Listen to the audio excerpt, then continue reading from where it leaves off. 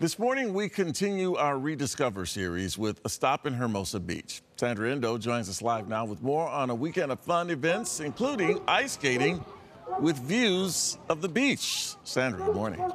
Absolutely, and beach sledding, Tony. They have it all right here in Hermosa Beach. The holiday spirit is definitely alive. Take a look at the tree. This will be beautifully lit up on Sunday. But before that, starting tonight, a whole host of activities in this cozy little community, this coastal town. Let me bring in the mayor here, Mike DeToy, who can tell us all about, look at this holiday cheer you're spreading all throughout the Southland. What are people in store for if they come on out here this weekend? A whole bunch of workshops, everything for the family, right? Absolutely. Thanks so much for coming out.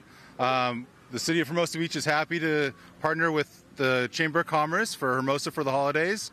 Starting today, we have ice skating right behind us. We have story time on Saturday with John Peterson from P3 Theater.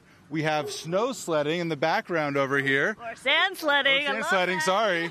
And then that culminates on Sunday with the festivities that start at 5.